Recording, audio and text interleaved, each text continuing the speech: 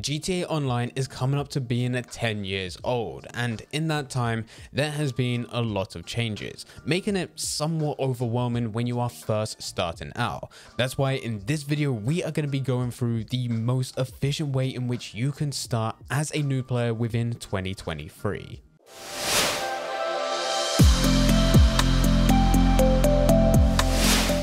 Now with this guide, we are mainly going to be focusing on the next gen release. And the reason I need to highlight this is because there are some slight differences. Back when GTA Online was first released, the intro that you would have was with Lamar. It would give you a tutorial of the world of Los Santos and even take you into a race where you can get your very first weapon and have an introduction to the game.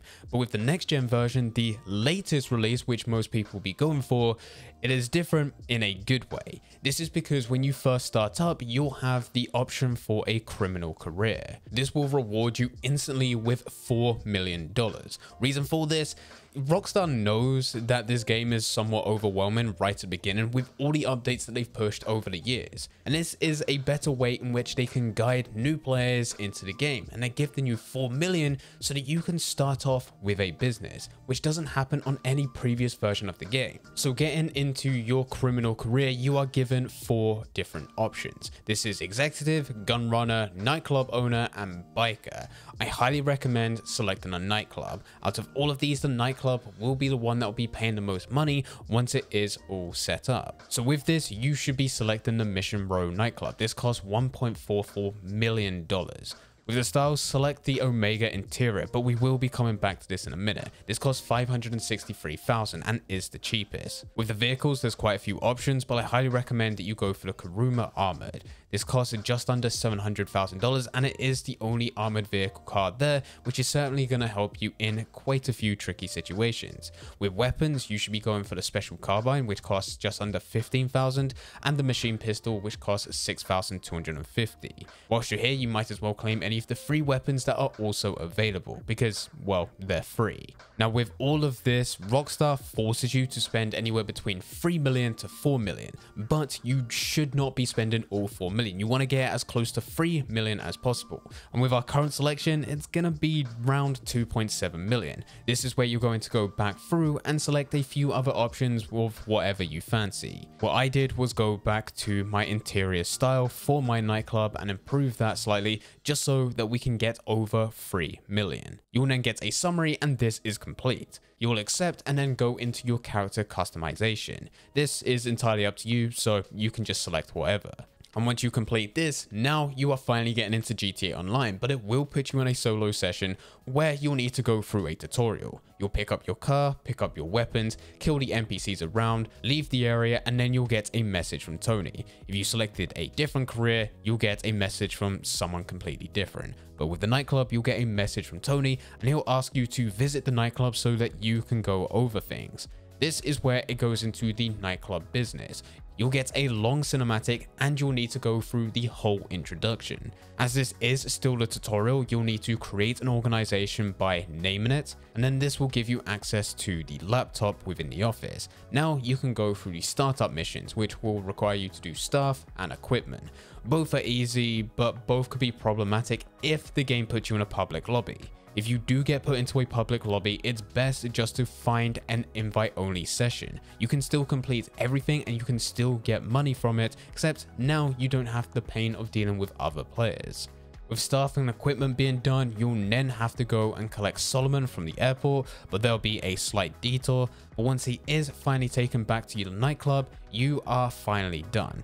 And as long as you maintain the popularity of your nightclub, you'll be getting $50,000 per day. If it starts to go down, you can either do a promotional mission, do one of the dynamic events, which always seem to pop up every single time that you enter into your nightclub, or you can go and change the music artist. If you change the DJ, it'll cost $100,000 first time, but once the mission is done, if you ever want to go and change in the future, it only costs $10,000, which is certainly worth the price just to go and boost your popularity and get an extra $50K every hour. For now, you can leave your nightclub within the background. Keep on visiting back whenever there is $50K deposited so that you can claim that. But now we need to go into other things. The first thing worth doing is heading over to the Diamond Casino and Resort and claiming a membership. With this, you can profit instantly. The membership costs $500 and you can instantly just walk over to the counter and claim 1,000 chips being worth $1,000. So you instantly double your money. But not just that, you also get daily spins of the lucky wheel, which will reward you in RP, money, clothes, or even the special vehicle for the week. 9 out of 10 times you're probably going to get RP or clothes, but it's still worth doing. And for only $500 right at the beginning, you want to be putting money into things that are going to give you a much bigger return. Whilst we're at the Diamond Casino and Resorts, you might as well exit and then just go around the corner to the music locker. Once in the music locker, you'll need to go downstairs and a cinematic will begin. This will last a couple minutes, but once it is finished, you can exit and you'll unlock more content. But before we get into that new content, you need to do a bit of grinding. Now, the good thing is that when we went through our criminal career right at the beginning, hopefully you only spent around 3 million. So you have another million left in the bank.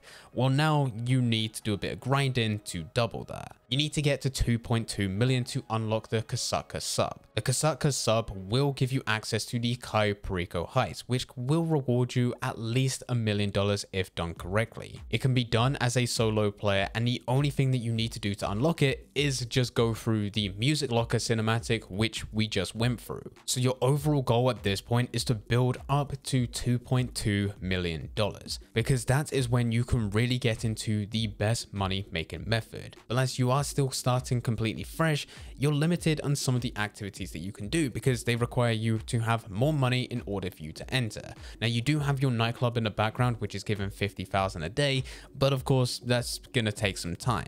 My recommendation right now is to go through the Drug Wars update. This is the latest update, and even though it doesn't pay the most, it is the newest content. You'll get a phone call from Ron, and then you can head over to Blaine County, where you'll go through the introduction to all of this content, and it'll be under the First Dose missions. Here you'll meet the character Dax for the very first time, and he'll have several missions lined out for you.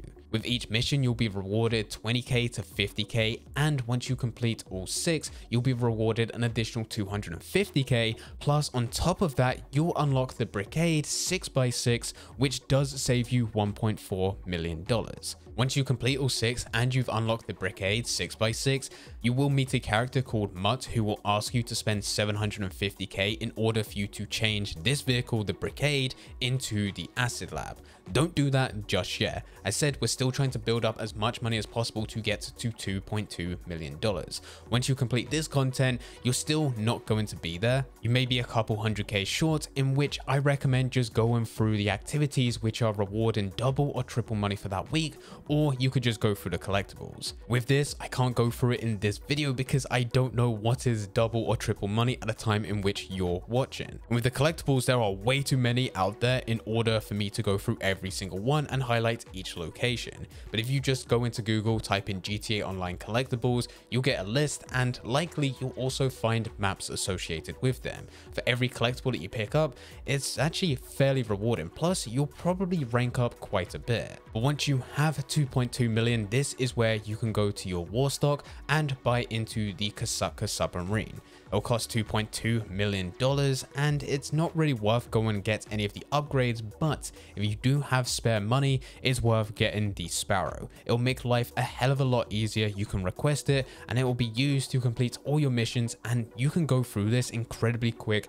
going from point A to point B. Once you visit your sub, you'll get the first time cinematic, and then you'll go through the whole tutorial in order to scope out the island. I highly recommend, whilst this is your first time going through it, and yes, it is going to take some time, but when you are scoping out the island, you will go through the tutorial, and at the end, Pavel will ask you if you want to stay on the island to find more intel. When that happens, make sure that you do it. Yet again, there are maps available which will show you all the locations for the primary and secondary targets available on the Cayo Perico Island. Make sure that you take pictures of everything, because once it's done, it's done. You never need to do it again. Now, if you do just want to skip through all of this and do it as quickly as possible, you really just need to take pictures of the drainage tunnel and the main dock. And with the main dock, you're going to do this as one of the main objectives anyway. For an in-depth guide on the Cayo Perico heist, we have already got a video here on this channel. So if you do want to see that, there will be a link in the description down below. But as for setup missions, you do not need to do every single one of them. You only need to do the Kosatka sub, safe code, fingerprint cloner, cut and torch, and the weapons don't matter, but just make sure that you have suppressors on. To go through this in the most efficient way possible, you need your approach vehicle to be set as your Kosatka, infiltration point will be drainage tunnel, compound entry point will be drainage tunnel, escape point, it doesn't matter, but just select main dock, time of day also doesn't matter. When you start the heist, you will arrive within your Kosatka, but it can't get close enough, in which you'll need to swim, cut through the drainage tunnel and swim up. From there, if you just hug that right hand side, killing all enemies that are in your way. With the most recent Drug Wars update, there's been a slight change to the Cayo Perico heist. It used to be that if you killed an enemy and a guard walked past them later, as in walk past the dead body, they would not interact with it. They won't even acknowledge it. But now, and it does make sense, if that happens, they will sound the alarm. This does mean that you need to track the paths of each enemy. But yet again, there is a very easy way to do this, and we have already done a video on the channel. As said, link can be found in the description down below. Your main goal is to make your way up to El Rubio's office, where there is a secret safe and it can give you anywhere between 50 to 100k. Hopefully at this point, you've also taken down a guard which has gifted you keys. You can then head down to the tunnel where you'll be able to open it now that you have the keys, and you'll need to do the hack, which is extremely easy. You just need to match the fingerprint. There'll be one more gate which you need to break through. This one is even easier because you don't need to hack, you just need to interact with it and your character will burn through the lock. Now you just need to put the safe code in the safe and you've got exactly what you came for. Now if you thought entering the compound was easy, just wait until you get to the exit because it's even easier. It'll tell you to go to the main gate where you will exit, and because we selected this option earlier as our escape point, it's going to tell you to go to the main dock, but you don't need to. If you just run either side of the compound going right or left and just swim out of the ocean in the complete opposite direction, you'll get to a certain point which is the edge of the map, and once you're there, well, the heist just ends. It also means that you're going to avoid any detection because you've got your scuba gear and you're swimming. You're going as far out as possible, quite some distance underwater. No one's going to be able to spot you, and if they do, they're not going to be able to shoot you. For completing, you'll get on average $1 million, which does mean that you need to complete this just 2 times in order for you to make back your initial investment on the Kosatka sub. With the money that you do get, because you're getting around $1 million, this is where it's worth going back to the Drug Wars content where you'll have your warehouse and you'll upgrade your Brigade 6x6 to the Acid Lab. Yet again, this costs $750,000.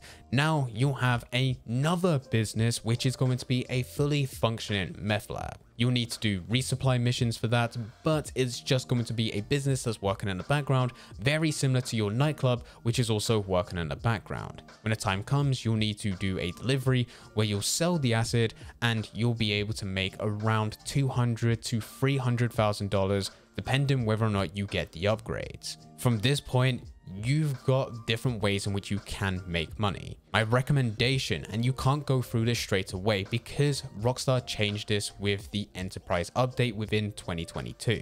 You used to be able to go through the Cayo Perico heist, and once you completed it, you used to be able to go back over to your sub and immediately enter back into it where you would scope the island.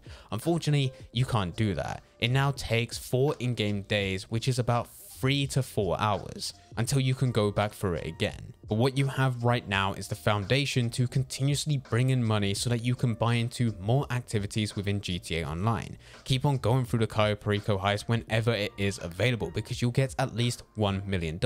Even more if you can be bothered to go for the secondary targets. You have a business running with the Acid Lab. You'll either need to buy supplies or do source supply missions in order to keep this going, but other than that, it's running in the background. Very similar to your nightclub, which is giving you $50,000 per day. With the money, there is room to upgrade both of these businesses, which is the recommendation.